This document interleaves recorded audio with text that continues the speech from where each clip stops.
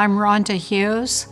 I had a stroke on January the 24th, 2024 at 12:30 p.m. in the afternoon.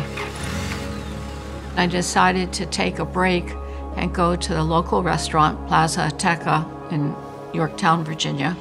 When I was there, I had ordered just a taco salad, but when it came time to sign the receipt, I couldn't lift my arm to write my name on it, and then I started to lean over.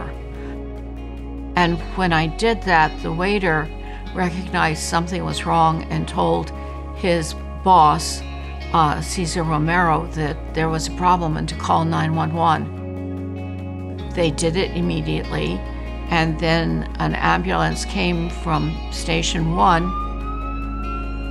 Within 3 minutes, they got there. I could hear the sirens and all, but I wasn't worried.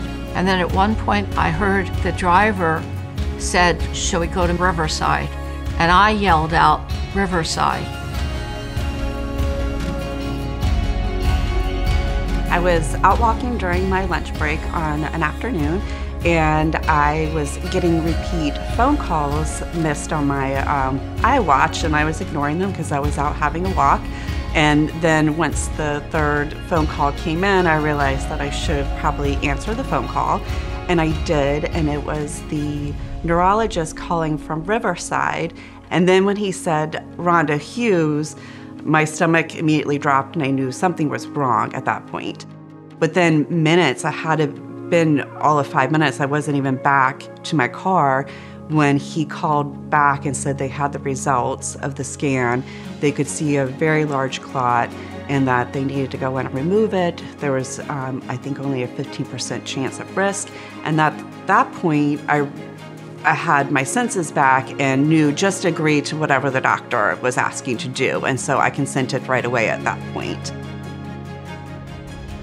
I had no clue anything was happening. According to my niece, I told the doctor I had a headache, but considering I had been working all morning, that might have been just the feeling of a normal headache. Also said that I thought I was choking on food when they said that actually that was the stroke happening.